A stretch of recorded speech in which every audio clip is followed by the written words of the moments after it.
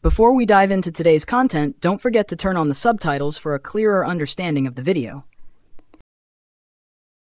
In our previous videos, we covered the assault rifle and shotgun mimicries. Now it's time to focus on pistol and dual gun mimicries. We'll be exploring whether Solvent Rampage, Lotus Leap, or dynamic tracking is the best choice. So without further ado, let's find out which one reigns supreme.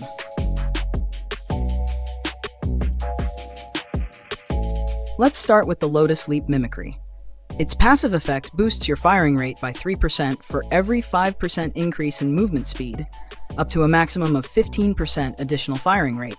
You also gain a 5% movement speed boost for 3 seconds after using accessory skills. The idea is that with more movement speed, you get a greater firing rate boost. However, in my testing, the firing rate boost didn't seem to change, regardless of how much movement speed I had. This is a bit odd, and I hope it's just a bug in this shooting test. On the bright side, the movement speed bonus from accessory skills does work as intended. As for the active skills, you'll expend all your mutation energy to infuse your weapon with the green snake's powers. You'll then place a regeneration beacon that lasts for 25 seconds. Within a 400 radius of the beacon, your movement speed increases by 20%, and your accessory skills cooldown is reduced by 50%.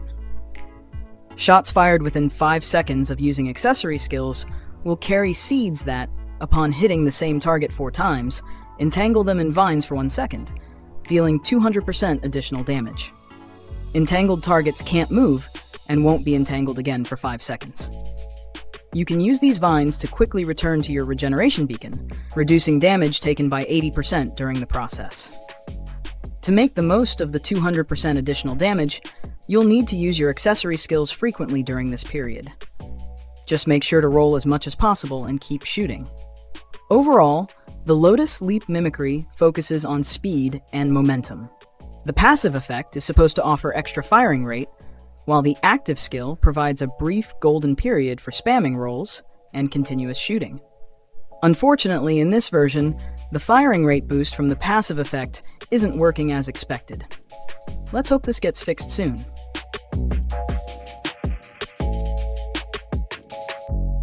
Next up is the Solvent Rampage mimicry.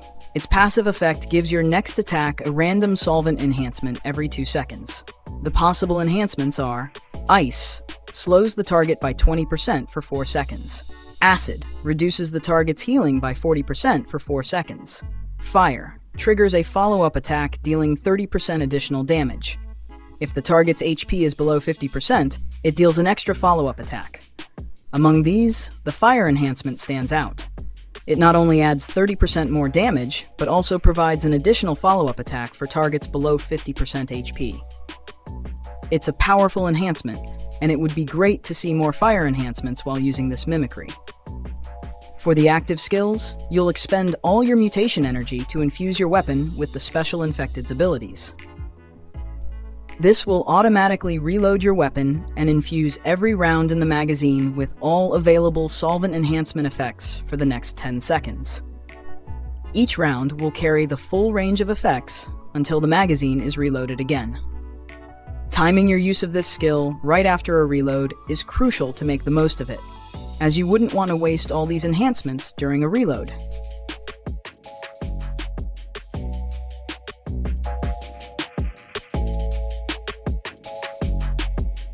Finally, let's talk about the dynamic tracking mimicry.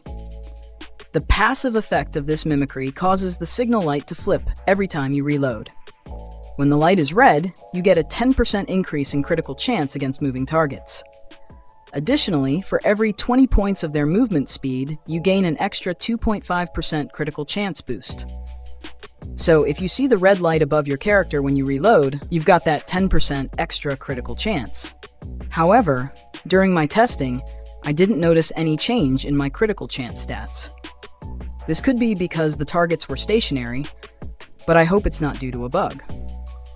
For the active skills, you'll expend all your mutation energy to infuse your weapon with the special infected's abilities. You enter a 10-second no-entry state where you can monitor all units within a 200 range. Your bullets will track and pursue moving targets near your crosshairs, dealing 35 additional damage per hit. with critical hits causing even more damage. Although we couldn't test it with moving targets in this target shooting mode, the fact that the active skill still shows its effects proves that it's active even if the targets aren't moving.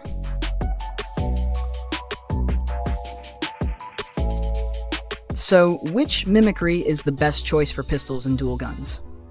Is it Lotus Leap with its elusive firing boost and 200% extra damage? Or Dynamic Tracking with its unclear passive effect? Or maybe Solvent Rampage with its random enhancements? This is a tricky question, but based on my tests, Solvent Rampage seems promising. With its passive effect providing random enhancements every 2 seconds, there's a 33.33% chance to get the fire enhancement, which is the best one.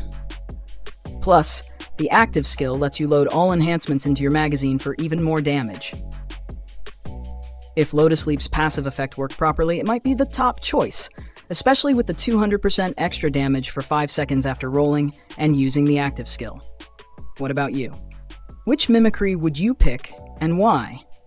Do you think the issue with Lotus Leap's passive effect is a bug, or is it just me not seeing any changes?